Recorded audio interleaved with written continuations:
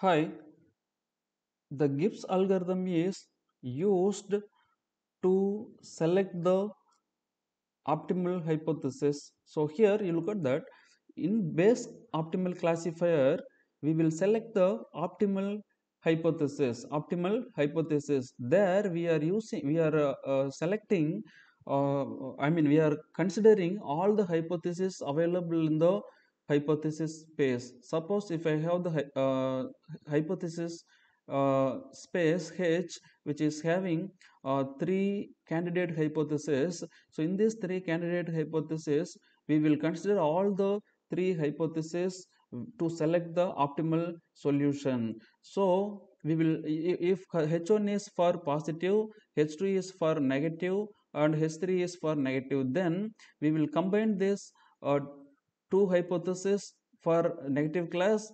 For positive class, we will use the H1 hypothesis. So if there is H4 available, then if it is for positive, then we will use H4 also for the positive. So we will combine these both. So here what we are doing, we are combining all the hypotheses, right? All the hypotheses to classify the new test data.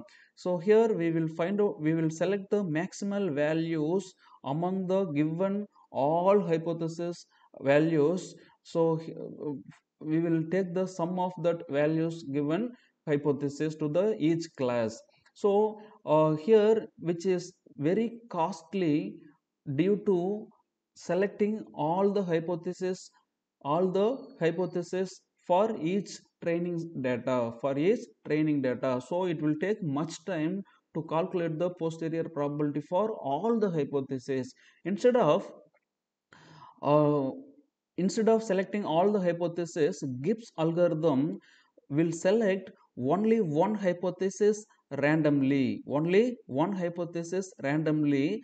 Then, according to the posterior probability distribution over the hypothesis H, then that selected random hypothesis will be useful to predict the new test data class.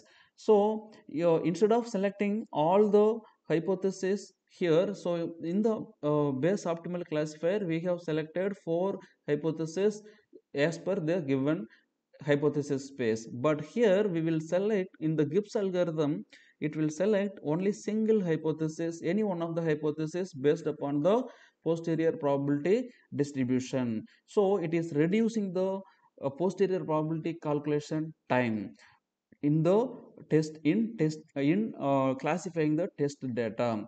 Surprisingly, under certain conditions, there is the possibility of misclassification uh, due to selecting the single hypothesis by Gibbs algorithm. So the error, there is the possibility of error twice than base optimal classifier.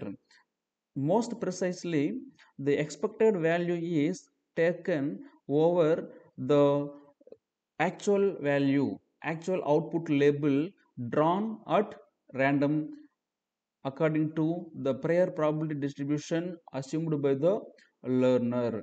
So under this condition, the expected value of error of the Gibbs algorithm is at worst twice the expected value of the error of base optimal classifier. That is, due to considering the single hypothesis randomly, there is the possibility of more error than optimal base optimal classifier, because base optimal classifier is considering all the hypotheses.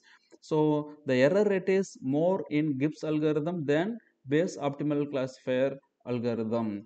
Thanks for watching.